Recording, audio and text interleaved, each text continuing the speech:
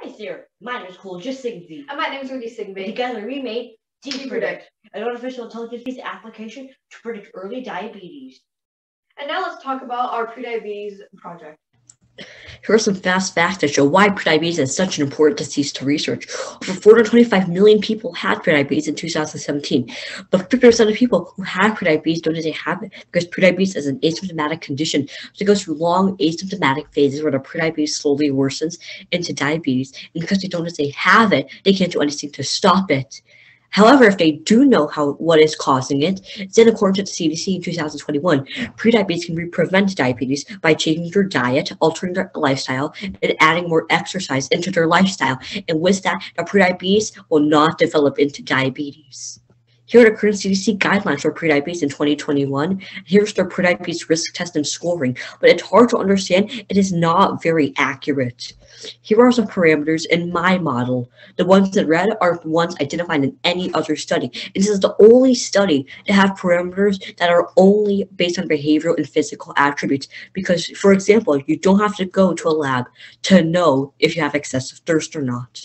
Here are the machine learning models in my project, and the random forest model was the most accurate at over 98% in testing data accuracy. Now let's go to the source code of my project. Here's the source code for my project. First, here's the libraries that I imported.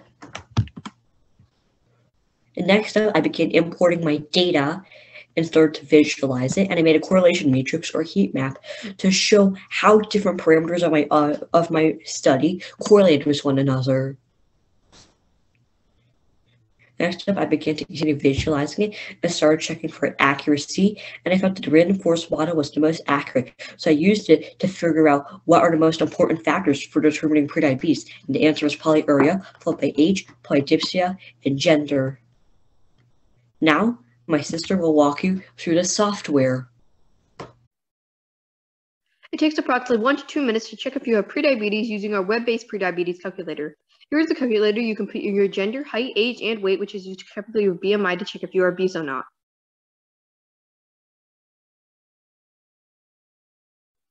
You can then select your symptoms, which are translated from a medical term such as polydipsia, which means excessive dry thirst or dry throat, as the first selection right here says.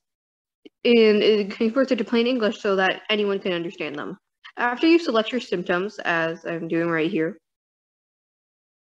you then will say, based on your inputs, you have a fair chance of prediabetes. If it says that, you should consult with a doctor. This software is extremely easy to use for anyone worldwide, even if they don't have knowledge in the subject. Thank you for your time.